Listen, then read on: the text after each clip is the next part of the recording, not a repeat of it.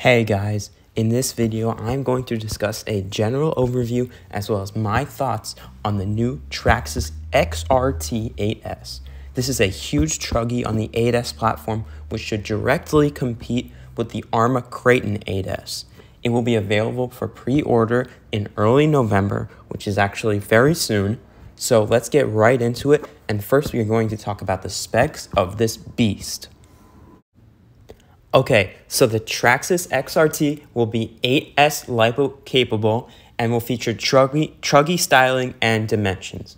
It is more geared towards racing and handling, while the X-Max will remain focused on that monster truck feel, big tires, big ground clearance. It will use the same 8S capable power system as the X-Max, and TRAXXAS says that it will reach speeds up to 60 miles per hour on 8S LiPos, which is a step up from the X-Max's 50 miles per hour, and 60 miles per hour for that size truck is very impressive, guys. It also features a low center of gravity chassis and new Gravix race tires to go along with that racing ethos. As you can see from the chassis picture here, it will have a similar layout to the X-Max with the electronics going down the center and the batteries sitting on either side. Something important to note here is that the XRT has a plastic chassis similar to the X-Max, unlike the new TRAXXAS Sledge though, which is similar styling to the XRT, but the Sledge has a metal chassis.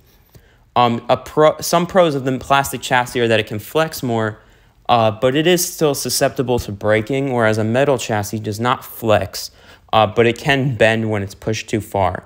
The XRT also features metal drive shafts, metal differentials, and metal shocks, and it has the same body clipless system that we are familiar with from TRAXXAS.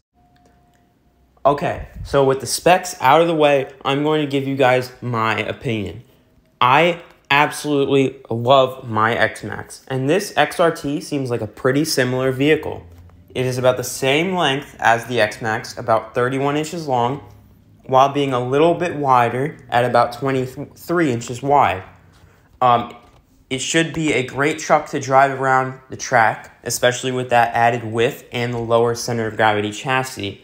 And given the X-Max's track record, this should be extremely durable. But if I had to choose between the two, I would still personally pick the X-Max. I think that the thrill of driving such a huge monster truck just has the edge for me. But however, if you are looking for a truck that is 8S capable to drive around the track, that's low, that's got great handling, that's great durability, you can beat it into the ground, then in my opinion, you should look no further than the TRAXXAS XRT 8S. But for now, that's going to be the end of the video, guys. Thank you so much for watching, and please subscribe. I'm trying to get to 1,000 subscribers, so I would really appreciate it. Also, I have the new TRAXXAS TRX4M on the way, so please be sure to stay tuned for that. I'm going to have a ton of cool videos, unboxing, review, crawling, all that stuff.